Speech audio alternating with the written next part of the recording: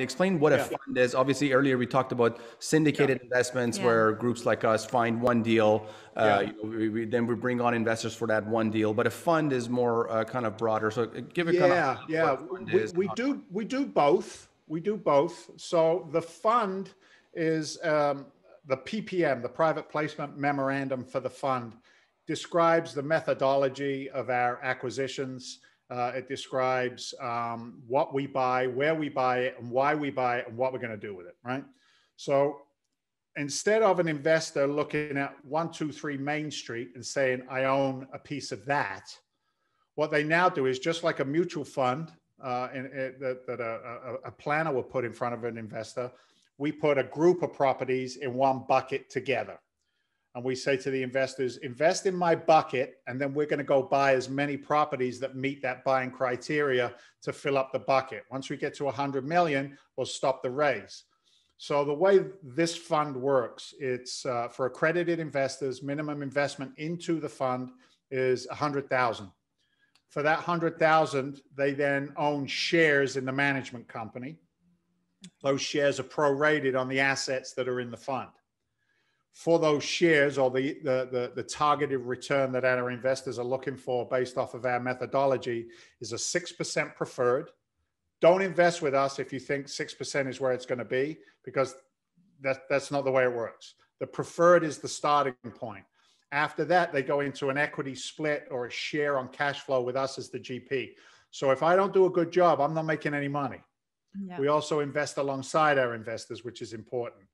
So the targeted returns inside that fund structure on $100,000, using that as a number, is 8 to 12% quarterly distributions, annualized over 1 year. But what's nice is the way we put it together on a 72-month hold for the fund is we'll liquidate the assets in the fund during those last year and a half, 2 years. And then the investors are also participating in all of the upside on the sale of the assets in the fund.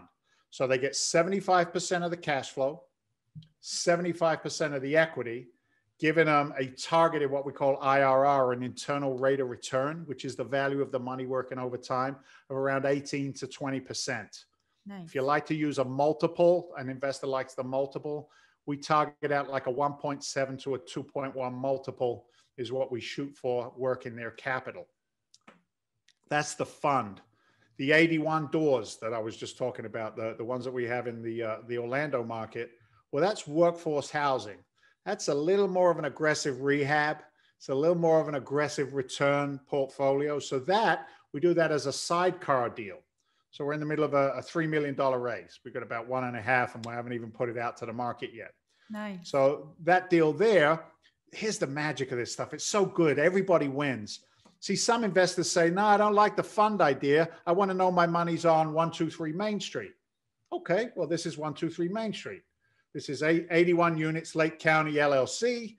We're still the management company. We're raising. Here's your money. It's on this property. That one looks like a 6% pref, a little more aggressive on the quarterly distributions, shorter hold time, 3 years. And then the multiple on that's coming out like a 2.4 targeted on that one.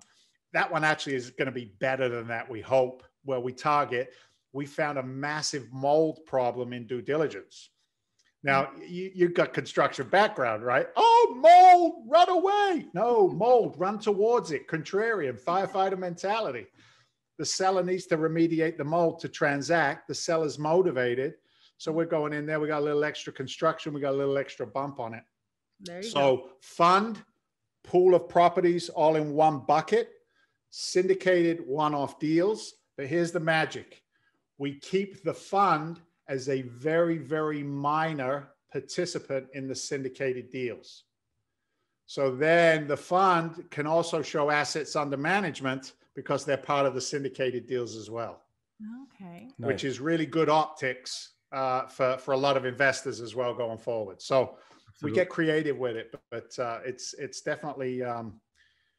you know what's funny? I'm not even in real estate anymore. Let's just go serious, right? I'm in finance today. All my conversations are finance, you know, yield and spread and, you know, GP, LP. It's a finance conversation today.